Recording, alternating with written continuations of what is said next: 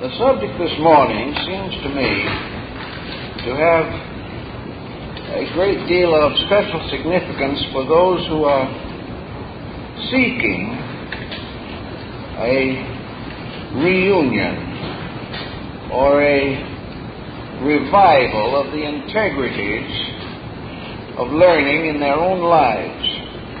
We're not thinking primarily now of the great world outside, but of the impact of outside pressures upon ourselves. In the modern world, we have two highly conflicting structures of learning. The first and oldest is religion. The second and youngest is science. And these two, for some unknown reason, seem to be in constant conflict.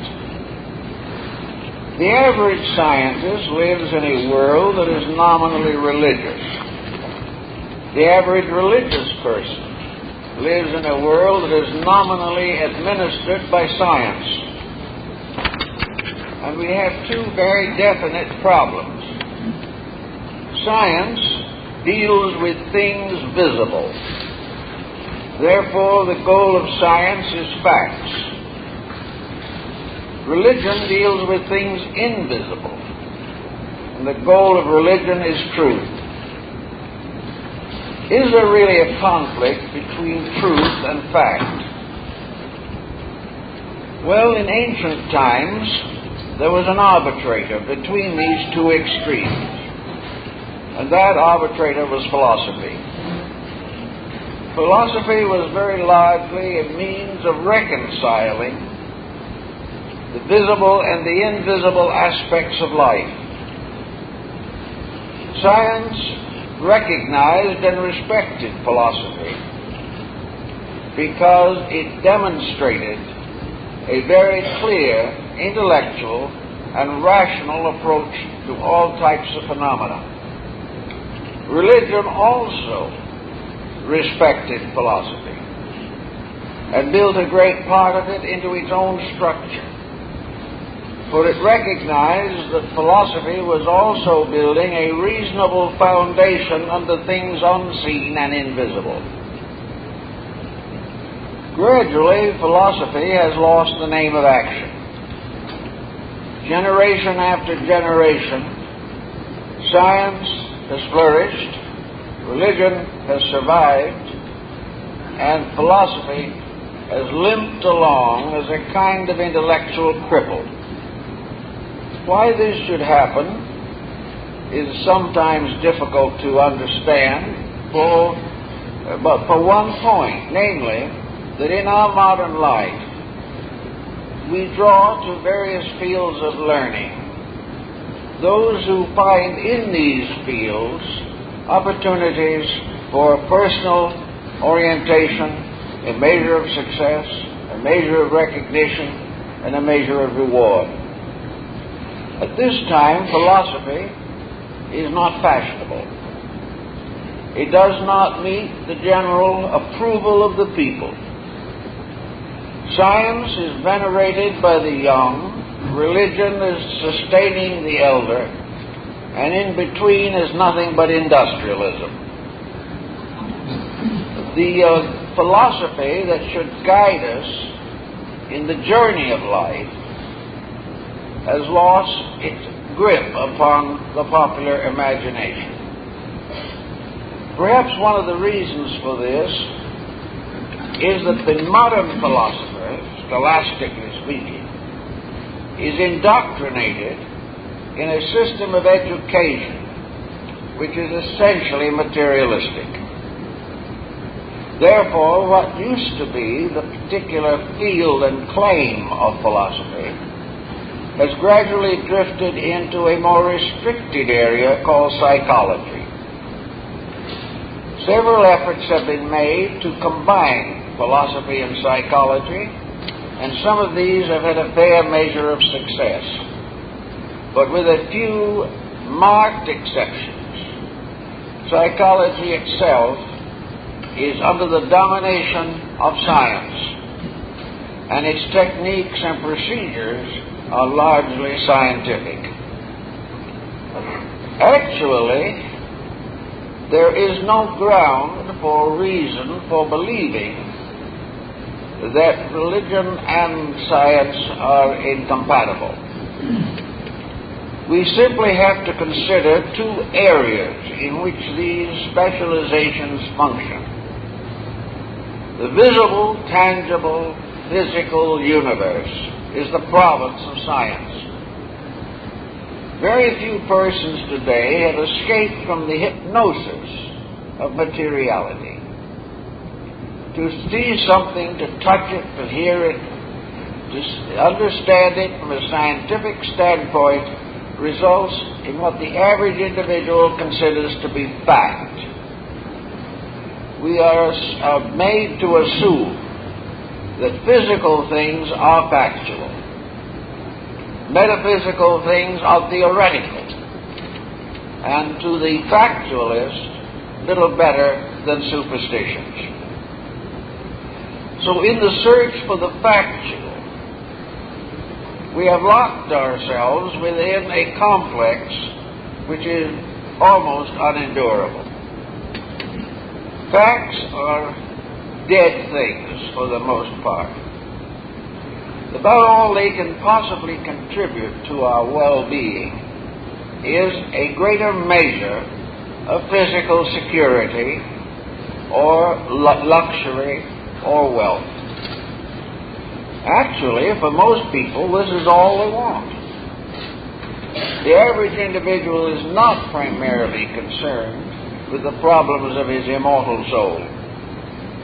He is much more concerned with taxes and inflation. He lives in a world to which he has become at least partly adjusted. And in this world, physical things are all important. And any request or advice which would lure him away from the physical aspects of his existence is viewed with suspicion. What are we actually gaining, however, from all of this? We are locking ourselves in a three-dimensional world. We are locking ourselves in a world of effects. And we are denying even the existence of a world of causes. We are bound to a situation which worsens every day and is to a very large degree dominated by the scientific implementation of physical ambitions. By science we have received the telephone, the automobile, the radio, and the television. And these, though great in themselves as scientific discoveries, have become the greatest nuisances in history. Whatever we try to do with these things is mediocre in the extreme. The telephone has become the vehicle of small talk for most cases. It has not fulfilled itself as an instrument for the communication of basic knowledge. The condition of radio and television is worse. And practically every advancement we have made in science has been frustrated because the uses made of it have been mediocre in the extreme.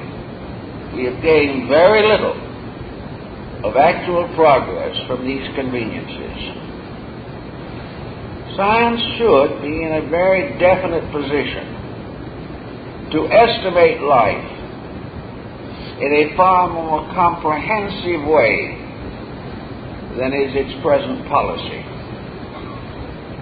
Science can reveal to us, and does reveal to us, a universe of exactitudes, a universe in which the mechanisms of existence transcend even the wildest imagination. We are in the midst of a mystery so magnificent and so inscrutable that the human mind is almost incapable of coping with it. Science, of all branches of learning, is in the best position to estimate the mystery of existence in terms of the material world in which we live. Science should and must finally accept one simple fact, that it cannot find the ultimate answer to anything. Science is working on a level bound above and below by the boundaries of matter. It cannot transcend matter, but it cannot discover in matter the causes of existence. So the scientist must deal with what has been termed secondary causes. These secondary causes are in substance effects. There is a secondary cause behind everything that exists in the material world. That secondary cause can be known because it represents not the answer to the question why, but to the question how. Secondary cause becomes to the scientific mind ultimate cause, or a substitute for it, beyond which the mind cannot go. Many scientists, however, are not satisfied with the present procedures. We are spending vast sums of money in the exploration of a three-dimensional area which we call the material existence. We can examine, measure, weigh, analyze everything that has a body. But bodies are effects, and the cause of them remains unknown. We can judge what an individual is, in part, by what he does. But why he does what he does is unknown to us. We grope for explanations, not for the conduct of the individual, but for the fact of his existence. He is, entirely apart from his conduct. He has an existence. What this existence is, why he has it, what power fashioned it in space, and if it is an existence, where does it go? What is it doing?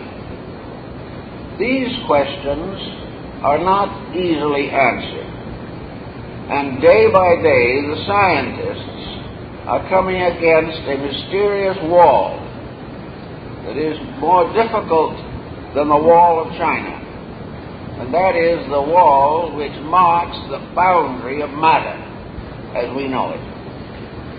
Science can have the hypothesis that matter simply goes on and on beyond our ability to recognize its existence, and that all things are material.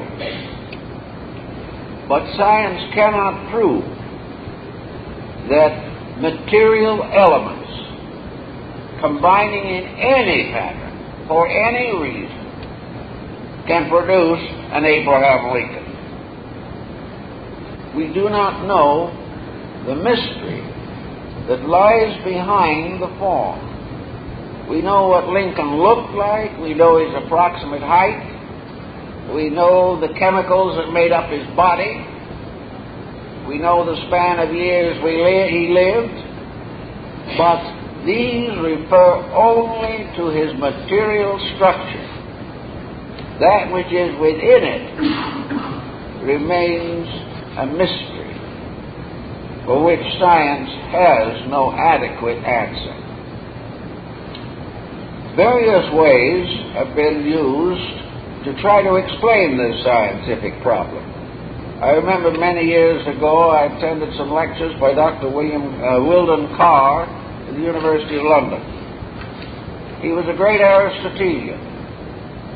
And out of his study of Aristotle, he came to the conclusion that existence is eternal, that everything goes on forever. It never had a beginning. It can never have an end. And all the various phenomena associated with existence must be regarded as eternal factors.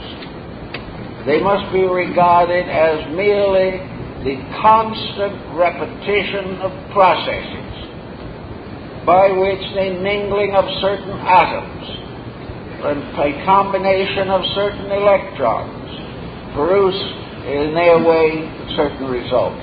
These combinations go on forever. There is no rhyme, rote, or reason in them. They are simply a mass of miscellaneous factors, constantly in shifting relationships with each other. Well, this gets rid of one of our problems, but it seems to me it creates a worse one. It gets rid of the problem of how did it start, and also perhaps the problem of how the future is endless. But it leaves us completely in the dark as to the reason for existence. We have something that was never fashioned, never ends, never organizes into anything meaningful, but continues to motivate its own motions and combinations forever. This, I think, is not demonstrable today, even in scientific terms. Because one thing we do observe is that these commotions of factors are forever producing orderly sequences, and that these processes seem to be regulated by universal laws which are inflexible and inevitable. So Dr. Carr was a most genial and delightful old gentleman, but he did not really solve our problem very much or do much to help it. He simply got rid of beginning and end and left what lies between without definition or meaning. Now, science is gradually waking up to some of these facts, but unfortunately it has not the instruments with which to work on them. The scientist is not trained as far as creative imagination is concerned. He is not trained to seek for that which has not been known. He will seek for what has not been found, but not for what has not been known. To meet this situation, man, at the very beginning of his history, recognized that there was a form of knowledge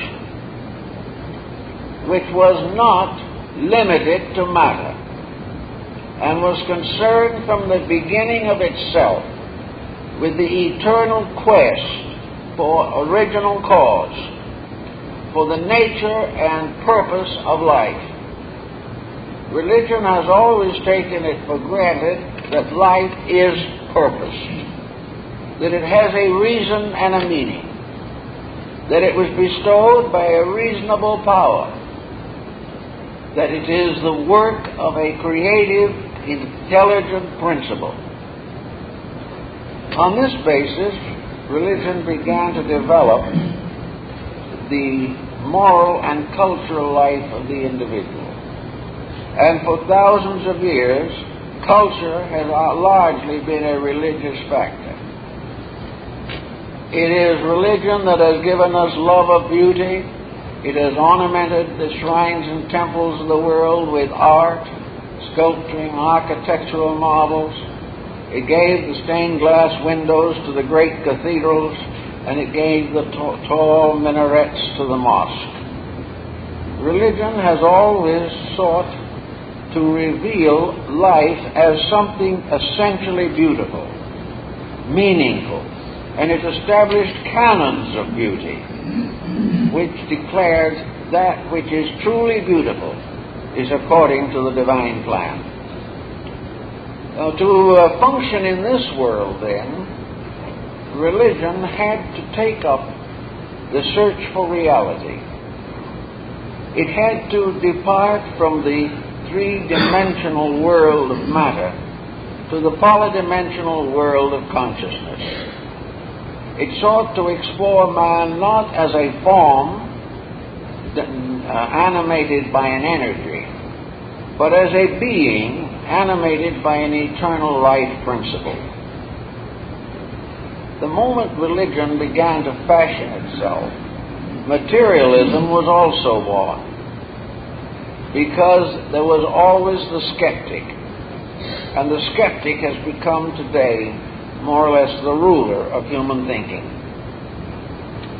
The religious aspect of the matter was cultivated with a full realization that fact, as we know it materially, is simply not available. We have mostly an agreement among scientists. A Chinese scientist trained in Germany or a German scientist trained in Italy will have approximately the same instruments with which to approach a problem of knowledge. Science on its own level has reached a fraternity, and this fraternity has been in many ways useful, but it has been a fraternity based upon the limitations placed by scientific procedure upon the extent and expansion of knowledge. Realizing that it cannot compete with the fact that it cannot produce the popular phenomenon which we call progress, religion had to try to find out if there is a way by which the human being can discover the reason for himself. Science says there's not much reason to it, and this, of course, is sometimes demonstrable.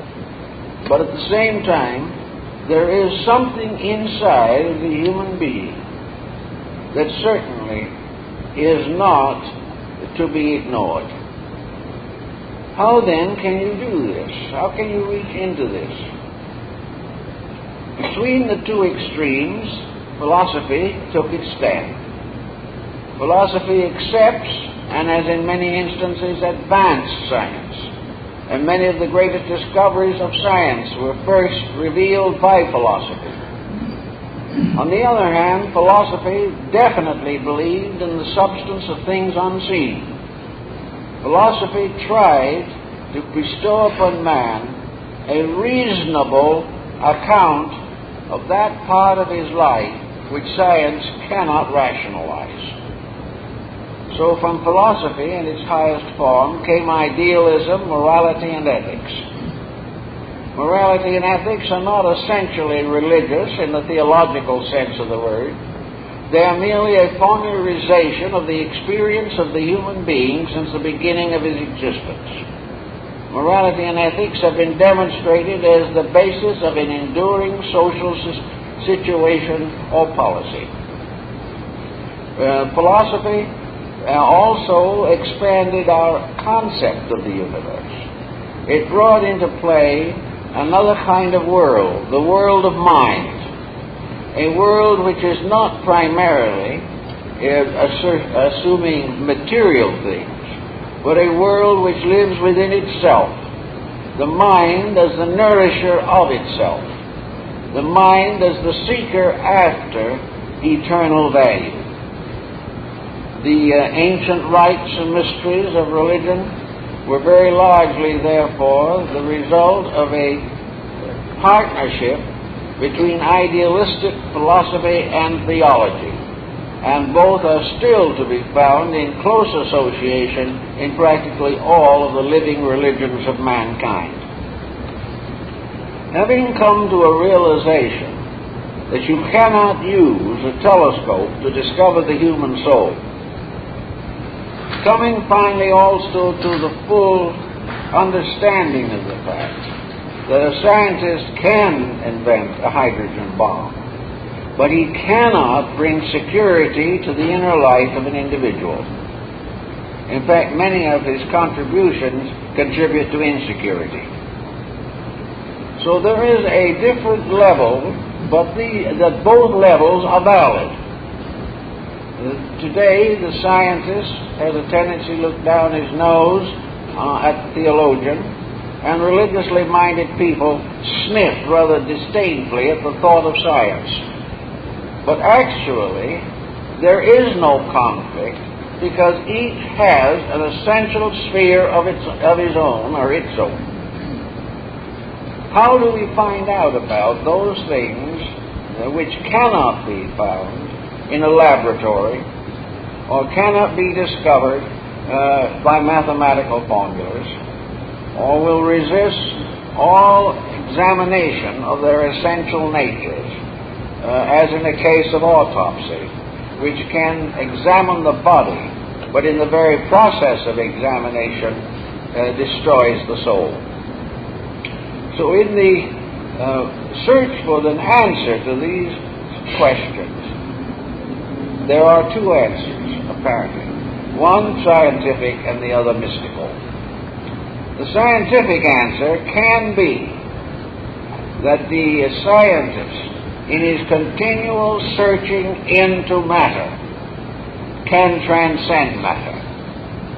Science is in a position, from its understanding of the exactitudes of procedures in nature, to come to the realization that the material things he studies are secondary causes, but that each secondary cause depends for its validity upon a primary cause. It should be extremely simple for the average scientist to realize that what he is studying is an effect, and that he cannot, by virtue of his own instrumentation and the quality of it, discover the cause of that effect.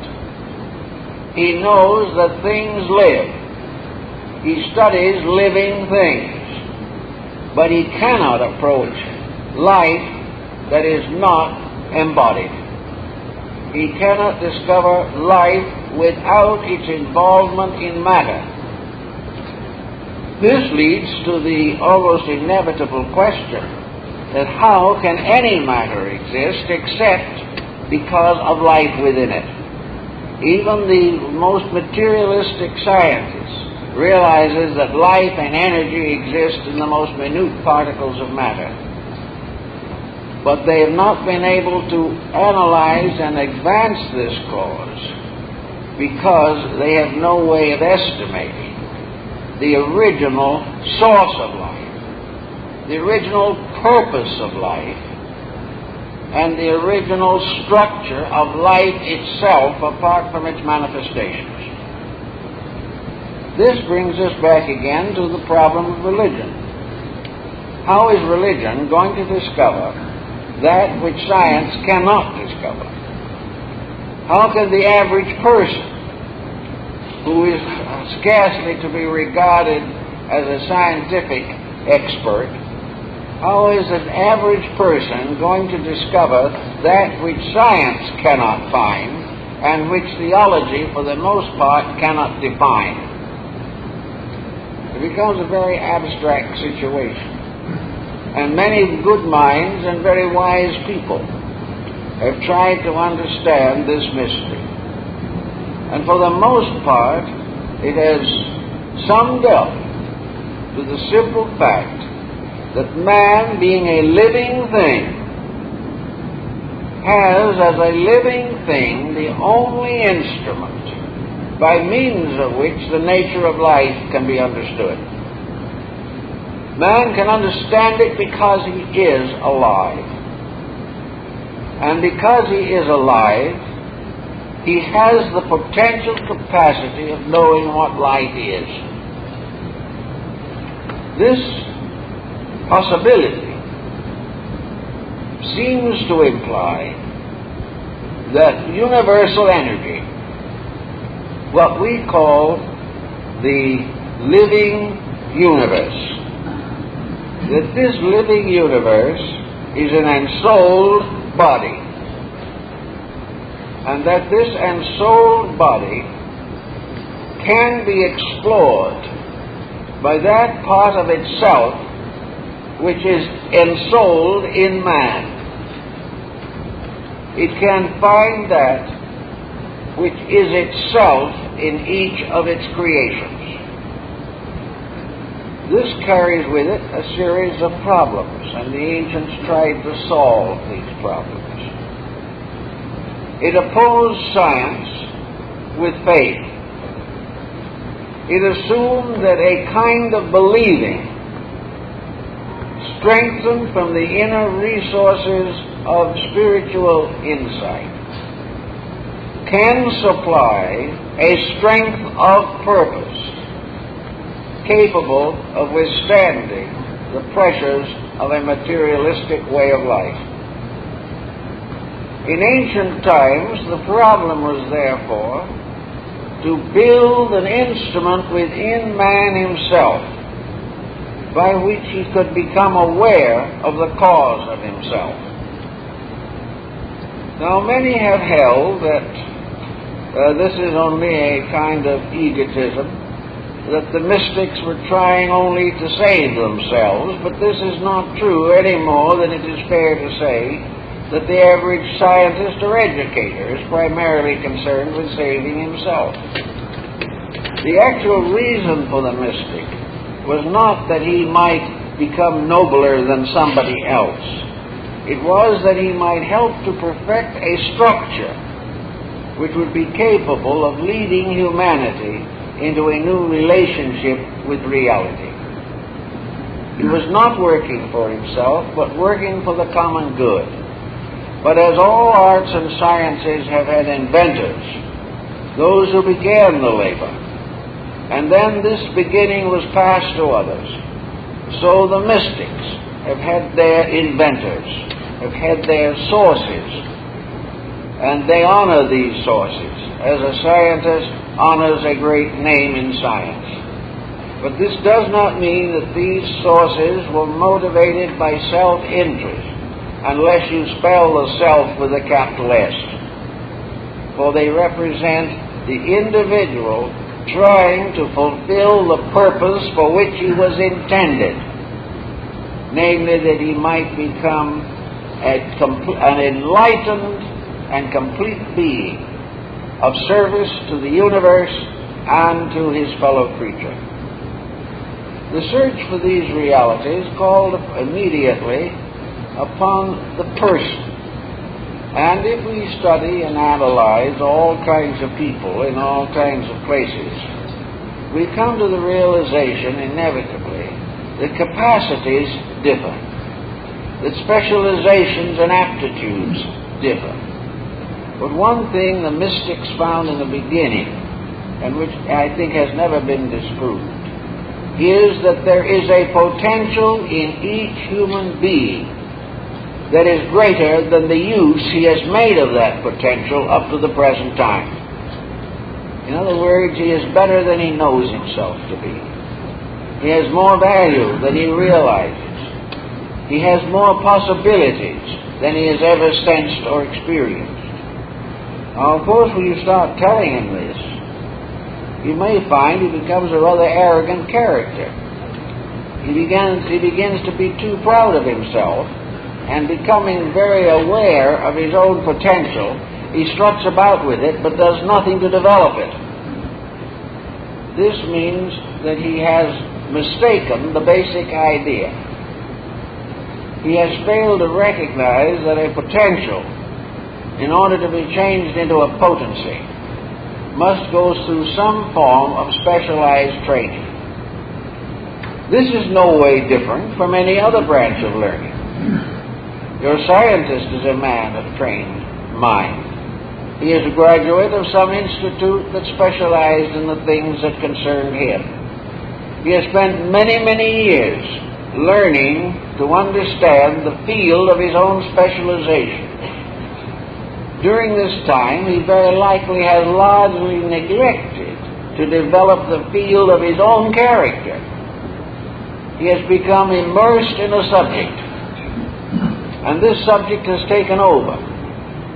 And in this subject he is a dedicated person, but at the same time his own private affairs may go to pieces. In the same general thinking, then, there is no reason why we should assume that a philosopher does not require training, or that a mystic does not require discipline. We have every reason to assume that in order to attain the highest phase of genius in any area, it is necessary to release potential. And that type of mind or emotion or soul that has released the most of its own potential is the one that advances most rapidly in its chosen pursuits. So the mystics tried to find a way.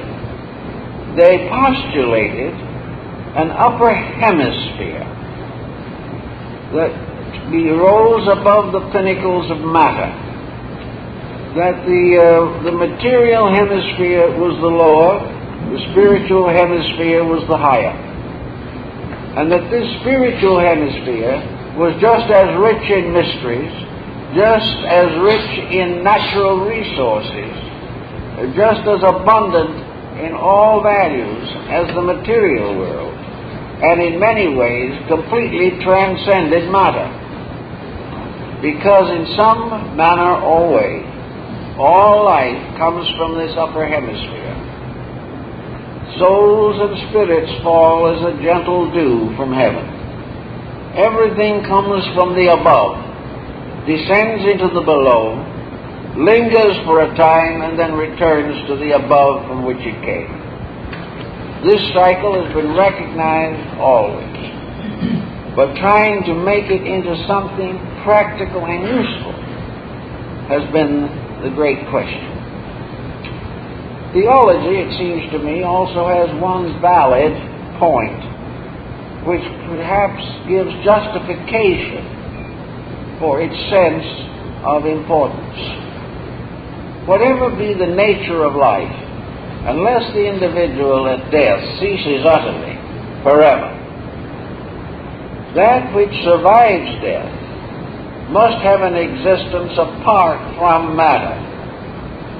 And if we are to consider the phenomena of life around us, it would seem that a considerable part of the life of every living thing is lived outside of body.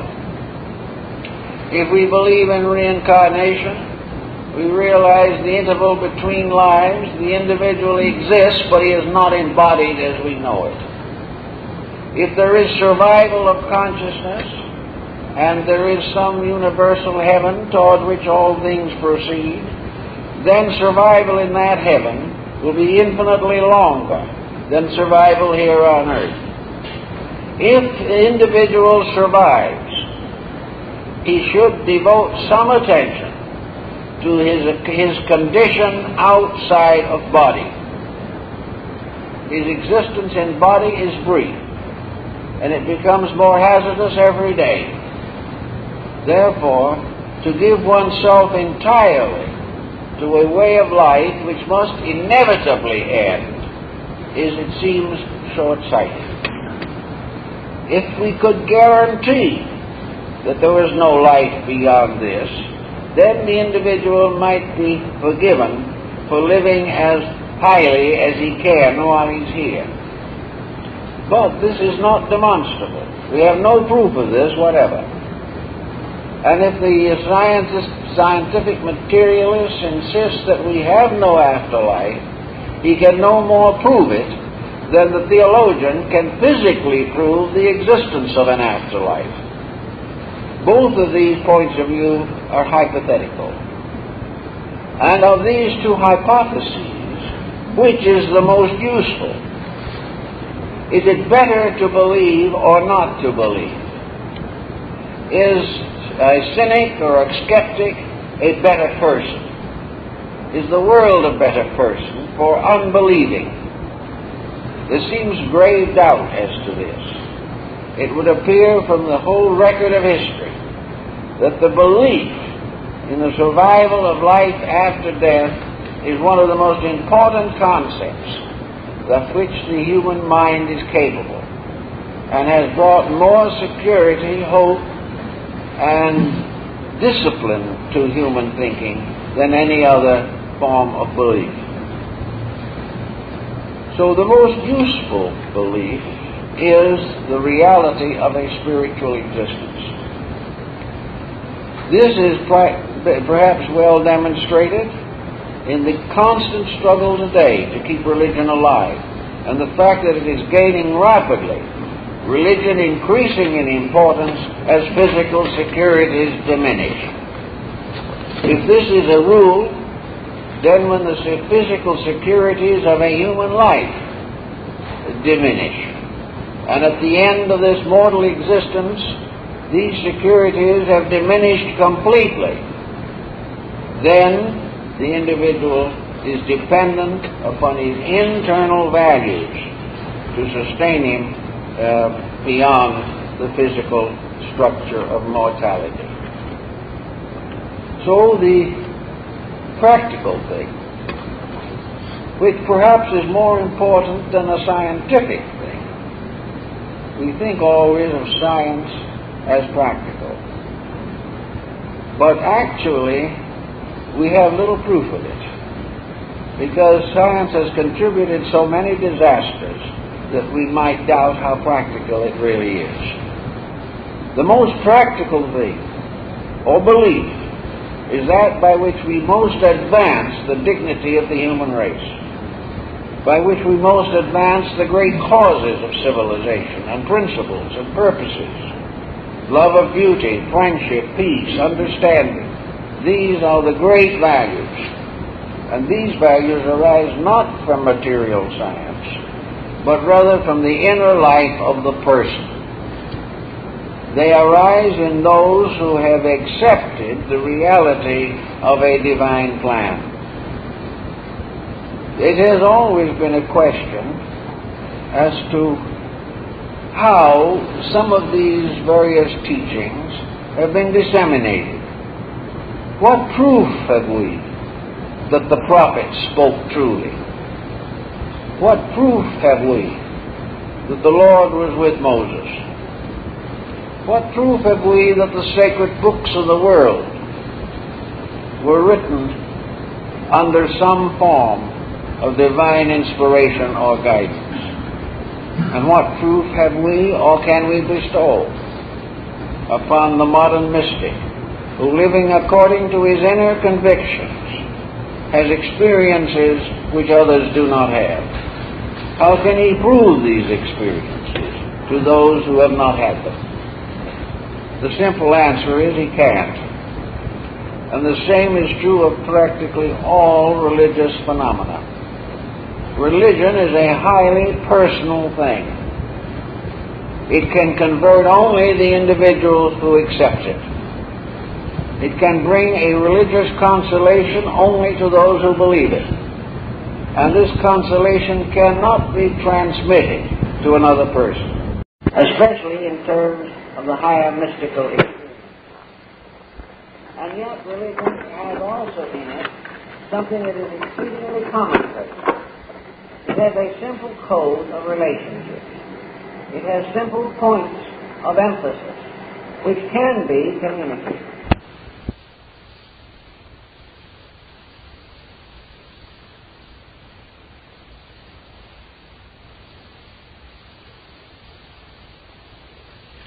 And by which education can be amplified.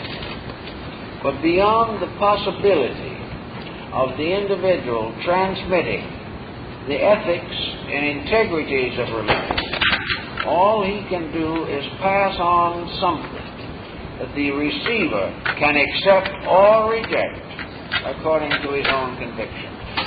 There is no way that we can confer an inner experience upon another person. Thus we have the rise of a religious mysticism. And the religious mysticism scattered itself all over the world, making many sects, groups, and religious systems. But the only way in which it was possible for the individual to advance religiously was through a series of conduct changes within himself. Science works with the mind primarily. Religion works with the heart and its acts, that which it does and that which it experiences within itself. Therefore, in religion, the emphasis is upon soul growth, or soul unfoldment, or soul release from bondage to skepticism, ignorance, and misinterpretation. To accomplish this, it was necessary for the individual, as we find in the New Testament, the individual to transform himself. He must change himself from a mechanistic structure of muscles and bones until he sees himself as a living temple, that his real existence is not physical, but is in the spirit. If he can achieve this in himself, then he is ready for what might be termed a scientific approach to religion. Religion also has its science, which is generally more or less overlooked. The unfoldment of the consciousness of the being, the unfoldment of its internal resources towards ultimate personal experience of God. These unfoldments are according to law. The same universal law that keeps the planets in their orbits also tells the way in which growth is intended to go. That the individual who would know the doctrine must live the life. He must make those adjustments in his own character by means of which he is capable of releasing the inner potential of his own soul power. This was a disciplined procedure. The ancients divided this discipline into two parts, the first of which they called a cathartic discipline, inasmuch as the first part was always purification. The individual must gradually purify his life of such attitudes and conduct patterns as are detrimental to his own good. Discipline in form of purification has never required that which was not obviously useful.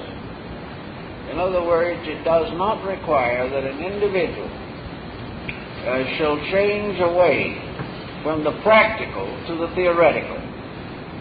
The primary disciplines of philosophy are really the disciplines of intelligent living. They are the way that we should all live. And the mystical disciplines are merely a gradual amplification of this procedure. For example, the first discipline of the ancients was purification. The simplest form of purification was taking a bath. It was a purely physical action, but it was a means of keeping the body clean. The next form of purification is to keep the emotions clean. Another form of purification is to keep the mind clean. Another form of discipline was the discipline of moderation, by means of which the body, being moderate in all matters, has the greatest chance of survival. The emotions, being moderate, also had the greatest possibility of maturing and developing without conflict. And moderation mentally means that the individual shall avoid those extremes by which his own life are endangered, or his own life is endangered. Another form of discipline is nutrition.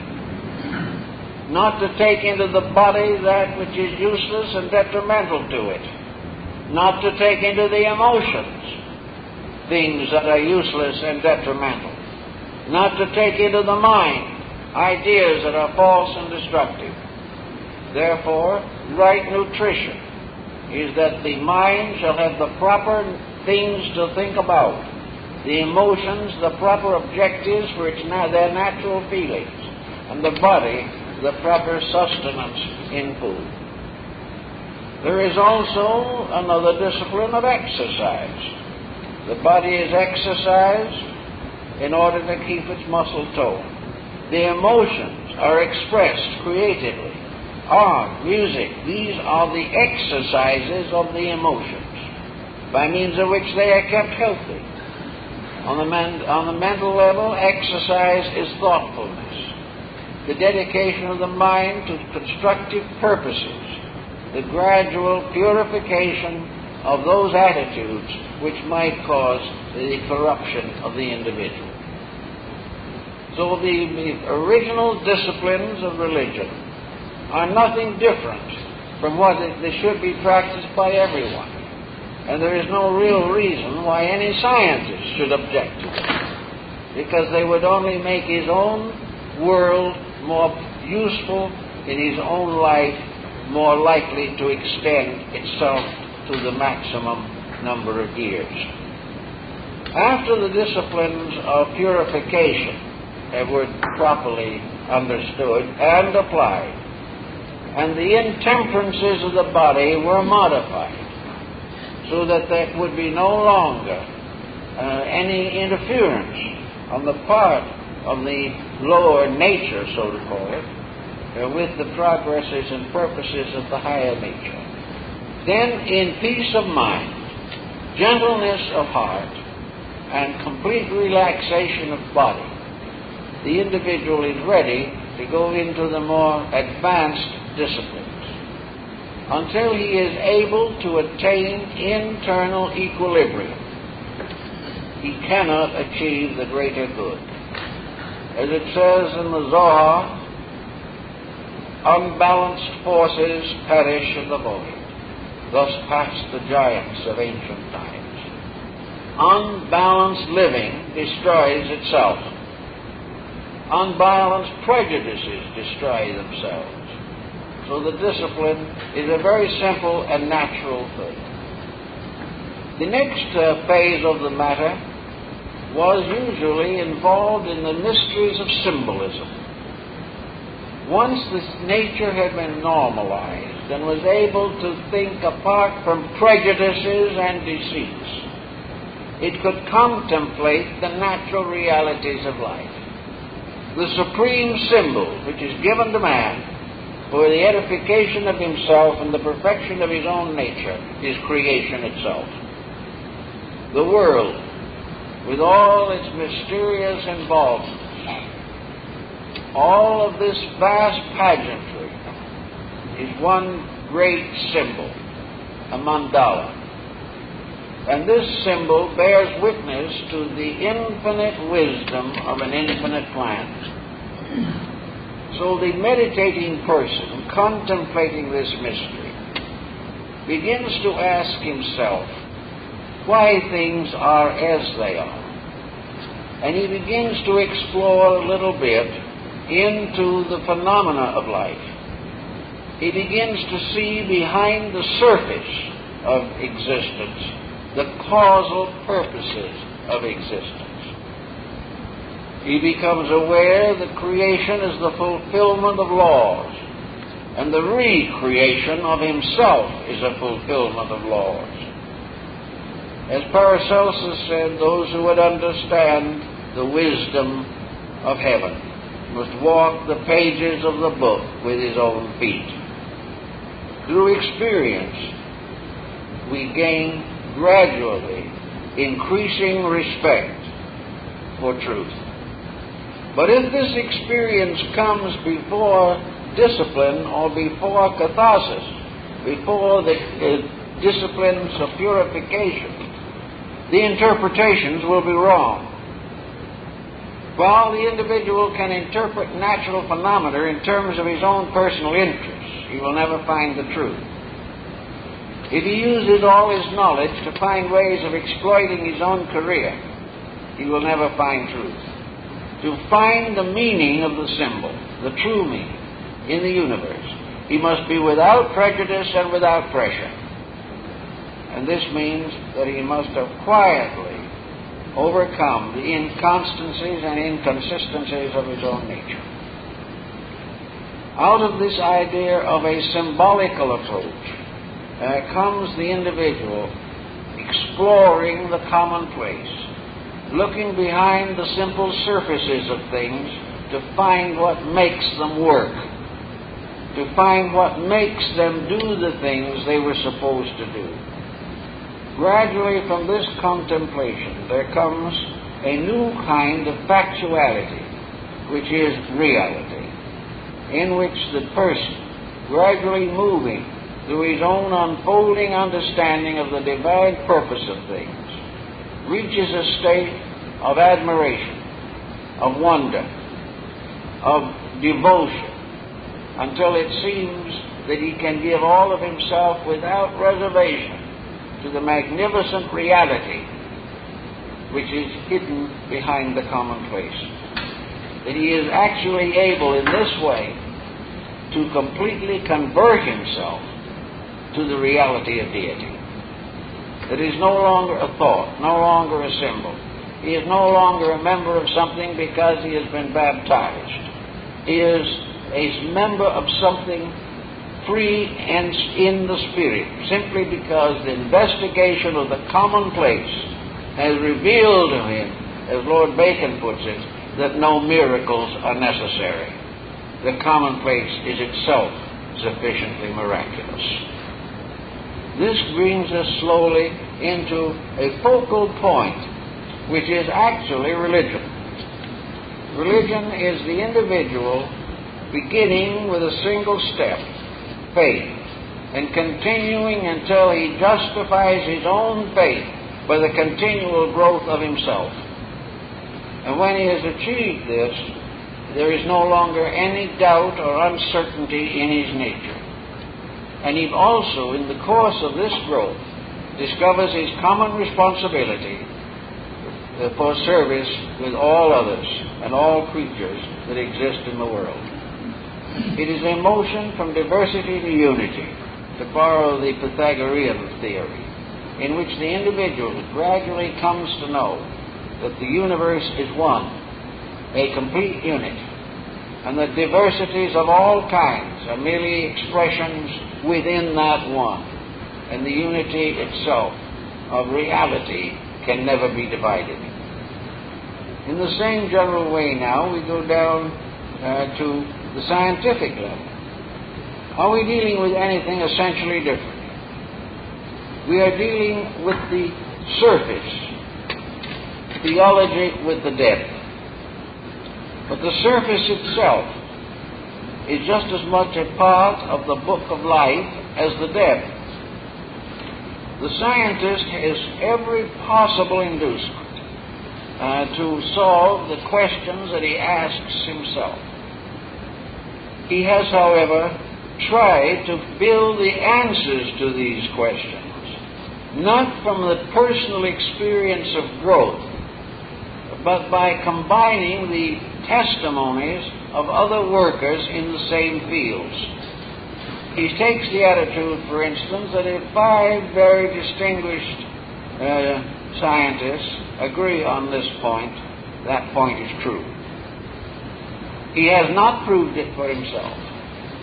He has assumed it, he would like to prove it, and perhaps his own experiences and experiments support, at least in part, the point of view which he wishes and will accept. But he has not experienced it. He has not gone beyond the pattern of his own intellectualism. He cannot, and has not as yet at least, been able to find the silence in himself so that his final hypothesis becomes in turn a symbol.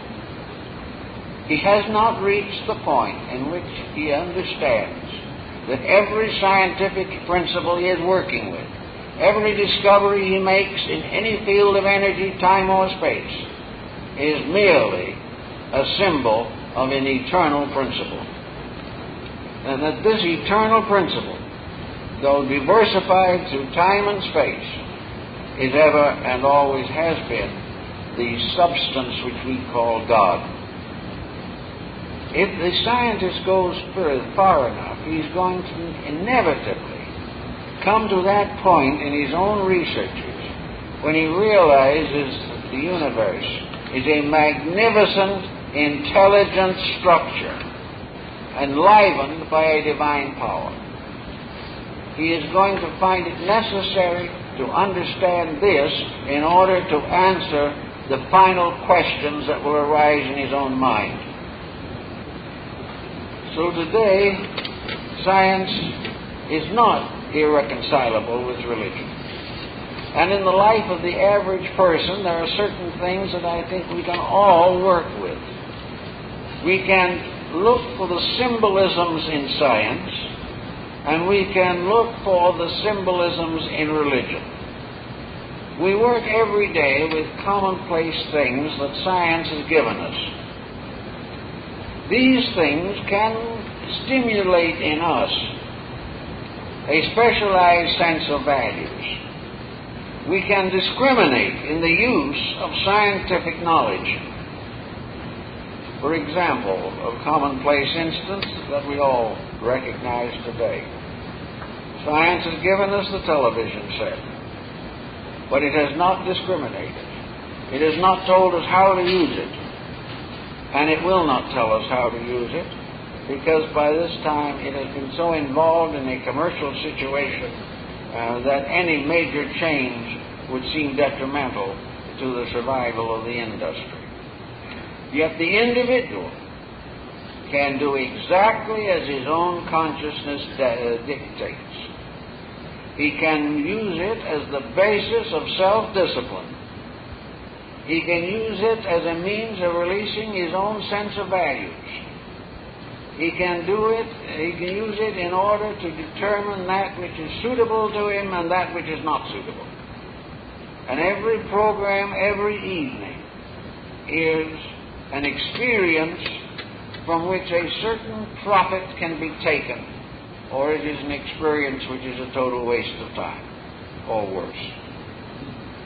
But everything that we know, our utilities, our automobiles, all of our scientific discoveries, all our discoveries in drugs and things of this kind, all demand something that science can't bestow, and that's discriminating use. That discriminating use rests with the individual. And the highest form of discriminating use is observed in those who are religiously oriented. It is very seldom that a materialist will have the same discrimination in determining what is good for himself, or his family, or his world. Therefore, out of the scientific progress, we can all read a little. We can observe with some thoughtfulness opinions concerning space travel. We can consider with thought as all of the modern devices that are being developed. We can also read with a certain amount of anxiety the troubled story of the abuses of knowledge. We can learn the waste of values, how in the name of profit science is being used to support extravagancies and to maintain vanities. These things science disclaims responsibility for. It says we invented it, people will use it as they please.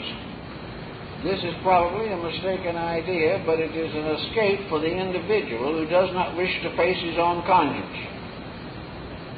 But even if he is unable to discipline his own discoveries, every person who makes use of his inventiveness can discipline his own use. He can gradually spiritualize his attitudes toward these things which he has regarded as indispensable. He will discover the billions he is wasting on vanity. He will recognize the importance of moderate living, of economy. He will begin again perhaps to develop a certain sense of economic honesty. in which he will not hazard his own future by unnecessary spending. Everything that we have can be abused. Ignorance will abuse it. Wisdom will use it well. It's all in the use factor. So science can give us things, and religion can help us to administer so-called progress, that it will never lose its integrities. One thing that we have to realize, and thus we do more and more, is that no one can take away from us the right or the means of personal decision. The only way in which we can get into trouble is to accept temptation and be over-influenced by it. If we decide that we are going to live on a certain level of consciousness, we can. And nothing that is done around us can actually prevent us from doing this. It may be difficult, and it has been well reported that the better we live, the more difficult living becomes. But it really isn't quite that way. It looks that way from the outside. But the individual whose life has new complications because of his integrities also has new integrities with which to defend himself against his temptations. And a right deed is no longer difficult if there is no temptation to commit an evil one. So actually, it looks from the outside sometimes that people trying to live well destroy their own advantages. But actually, if they live well, they have gained advantages in terms of value, in terms of realities, that far exceed anything that they could have lost. So we have now people who are working with religion. They are working with religion and are seeking to find a true faith. Max Müller, the great German Orientalist, said there was never a false religion unless a child is a false man. Some religions are simpler than others, some more complicated. But in all, integrities are approximately identical. And these integrities are the basis of religion, and they constitute the science of religion. For religion is a science by which man grows into the fullness of his own potential. And this is just exactly as important as the individual having larger and more expensive houses, automobiles, or other luxuries. Science can give him a better physical environment, but only religion can make him a better person to live in that environment and live in it wisely. And religion also provides the consolation so that if that environment for one reason or another is taken away, the individual is not damaged.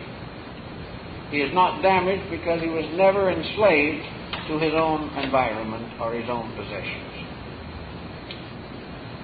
Today, religion is making, I think, some mistake in trying to term itself completely in the terms of science, trying to make religion sound scientific on a material level, and trying to create a system of terms or sects or something of this nature that will be acceptable to science. This, I'm afraid, is a lost cause, for the reason that no non-scientist can possibly have the knowledge of science which will enable him to discomfort a trained scientist.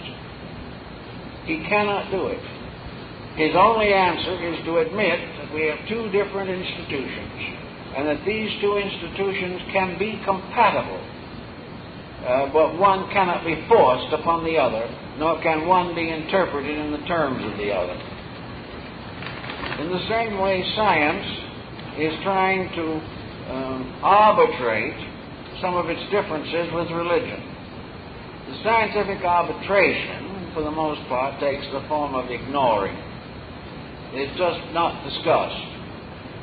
But there is no violent opposition, except in a few activistic groups. The scientist is perfectly willing to let religion live. He doesn't entirely approve of it, He thinks people are duping themselves with it, but if they want to do that, they can. Now, if the scientist wants to know whether or not he is sure of what he believes, you have another problem on your hands. You have the same problem on your hands that was brought to my attention once when I was traveling in India. Namely, are these Indian disciplines correct? Are they forms of auto-hypnosis?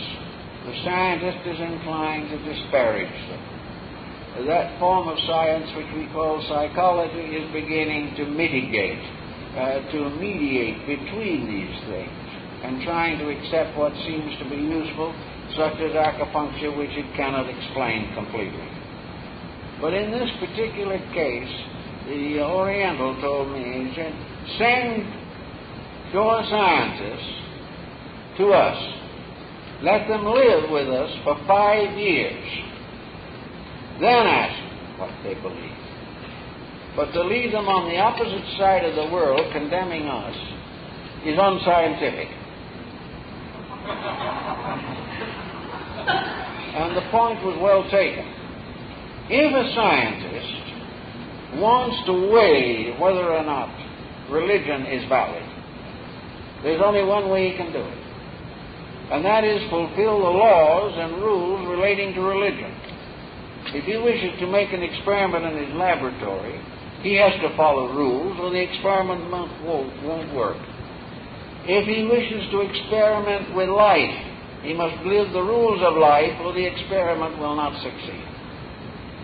Therefore, let him, before he decides, take upon himself the programs of practical religious living. Not that he has to join some sect or creed, but that he takes those essential spiritual values which have been disseminated throughout the whole world and apply them to his own conduct. Let him do his own purification. Let him purify the body, the emotions, and the mind. Let him rise above the temptations of avarice. Let him live in harmony with his own integrities. Let him do what he knows he ought to do, and perhaps what he learned to do at his mother's knee before he ever went to school. Let him be unselfish. Let him be dedicated.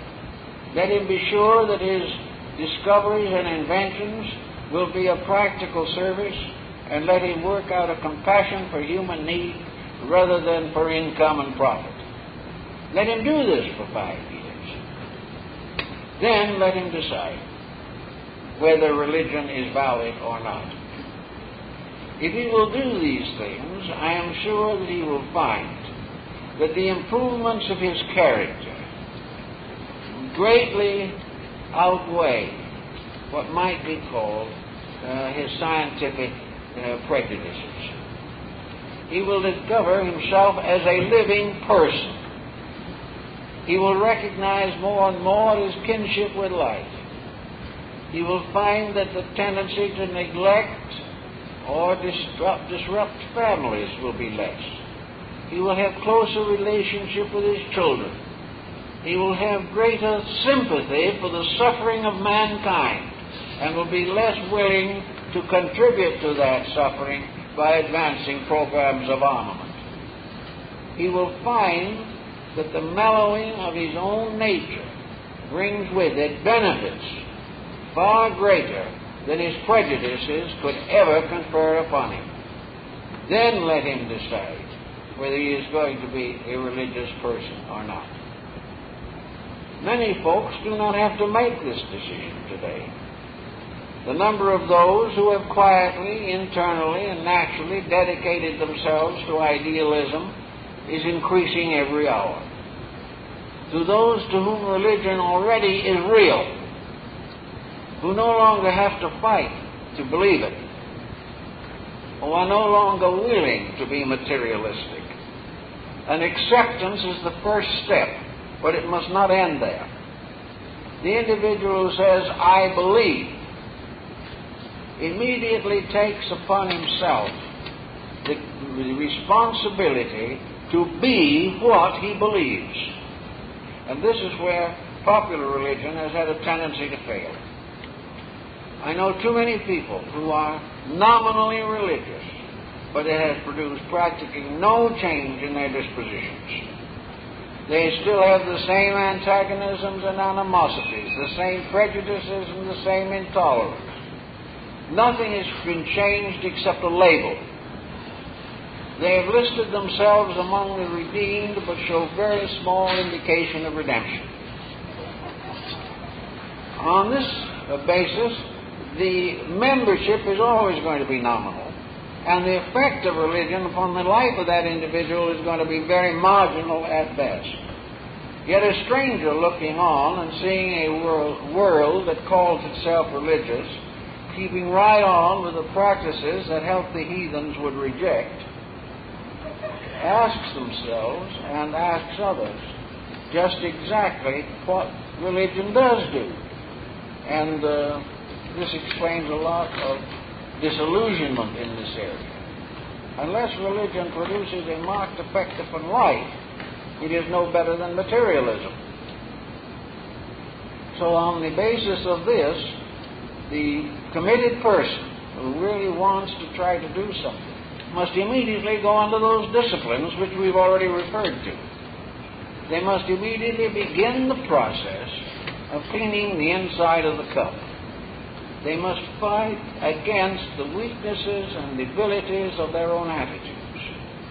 And it is only when they overcome a weakness or correct a fault that they may be said to make a step in the right direction. So if we are more or less dedicated and want to be more so, the only thing to realize for the moment is that if the dedication is supported by conduct, the spiritual resource available to the individual will be correspondingly increased. And what might be very difficult for a person who has had no development of spiritual resource becomes comparatively easy after this resource has been established. In other words, as you correct a mistake, the internal integrity in yourself grows stronger, and you become more and more capable of correcting larger mistakes or of practically reintegrating your entire personality. As you grow through conduct, your resource in spiritual advancement is strengthened. And the main thing then that you have to be careful of is that this search for truth does not become too self-centered. There are too many people who are seeking for a spiritual insight in order that in some mysterious way they can profit by it in terms of advantage or social adjustment or something of this nature. Always religion is not for gain, but for giving. The individual should grow only for one basic emotion, that he shall be a better pen in the hand of a ready writer. He should work always in order to prepare himself to be an instrument of the divine purpose. If he forgets himself or loses his life in the sake of truth, then he shall have life everlasting. Thus, each person who relinquishes selfness becomes, in a sense, nearer to immortality. For immortality is selflessness. And its greatest value to the average person is that it gives to the person the clear insight that it is not for self-advancement that we grow. We grow because it is part of the plan that every living thing shall unfold its resources for the common good of all that lives. And the service of self must give way to the service of all that lives. This is a more or less advanced step, but it is the final decision that must be made. And those who make that rightly come very close to reality. Those who are unable to take that step find themselves still in the shadow of materiality. The materiality is not merely a scientific materialism, It is wherever self-interest dominates the individual. And self-interest is really the destroyer of the divine interest which we are all seeking to gain and cultivate through our activities and labors. So we can learn something from science. Science can help us to discipline and order and proceed according to a pattern, to stay with the truths as we understand them, to grow with the insight that unfolds within ourselves, and with each step recognize our increasing responsibility to the living universe of which we are a part. These things can be made relatively scientific. The scientist, on the other hand, can certainly find through self-discipline and through the quietude and through the reintegration of his own life further and further inducement to recognize the divine principle as the source of life. The disciplines will help the scientist to find God through natural law, through the divine plan of things, through the ever-unfolding mystery of existence. And the religious person will finally come into a compatibility with science. He will realize that science is a name for something that is spiritual, but we don't know that. Science is nothing but the vindication of the infinite wisdom and skill which governs existence. Science is the first recognition that all things are law and order, that all things have their proper times and their seasons, that the universe is a constant unfolding mystery of eternal life. And as the scientist comes more and more to that point of view, he comes closer and closer to theology. And as the religious person comes closer to the realization of the constant meaning, the religious person is not looking through natural laws for these things. He is looking through human conduct. He is looking for the inspirations that come in the everyday circumstances of life. The scientist discovers realities, so-called, or facts, with telescopes or other instruments, and the mystic finds the same mystery unfolded through the eyes of little children and through the commonplace things of life, so that every ordinary occurrence becomes an evidence or manifestation of a divine purpose. To do simple things beautifully is just as scientific as to measure space.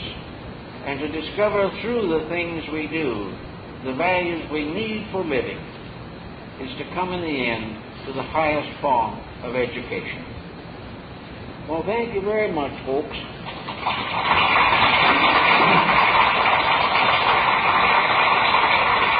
I'd like to mention at this time, perhaps, that our trustee, Dr. Marcus Bach, will be here next Sunday morning.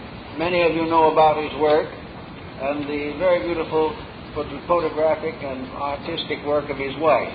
And I'm sure you will be interested in the message that Dr. Bach has. He will be with you next Sunday morning. Thank you very much.